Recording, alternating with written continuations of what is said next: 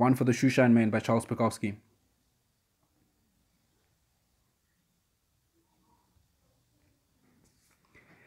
The balance is preserved by the snails climbing the Santa Monica cliffs. The lark isn't walking down Western Avenue and having the girls in the massage parlor holler at you. Hello, sweetie. The miracle is having 5 women in love with you at the age of 55. And the goodness is that you're only able to love one of them.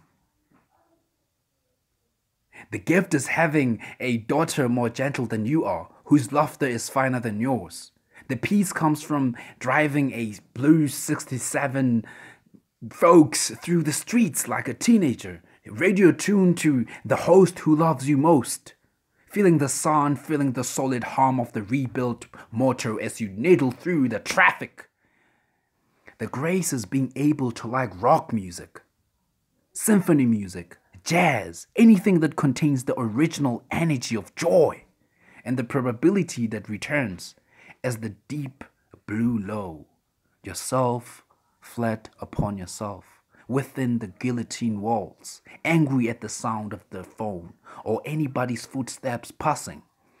But the other probability, the lilting high that always follows, makes the girl at the check stand in the supermarket look like Marilyn, like Jackie before they got her Harvard lover, like the girl in high school that we all followed home. There is that which helps you believe in something else besides death. Somebody in a car approaching on a street too narrow, and he or she pulls aside to let you by.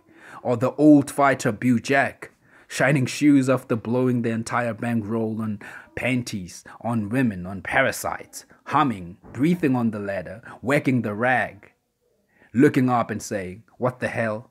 I had it for a while. That beats the other.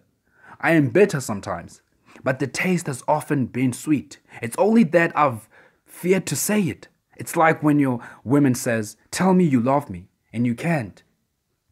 If you see me grinning from my blue folks running a yellow light, driving straight into the sun, I will be locked in the arms of a crazy life, thinking of trapeze artists, of midgets with big cigars, of a Russian winter in the early 40s, of Chopin with his bag of polished soil, of an old waitress bringing me an extra cup of coffee and laughing as she does so. The best of you, I like them more than you think. The others don't count, except that they have fingers and heads and some of them eyes and most of them legs and all of them good and bad dreams and a way to go. Justice is everywhere, and it's working, and the machine guns and the frogs and the hedges will tell you so. Charles Bukowski, R.A.P.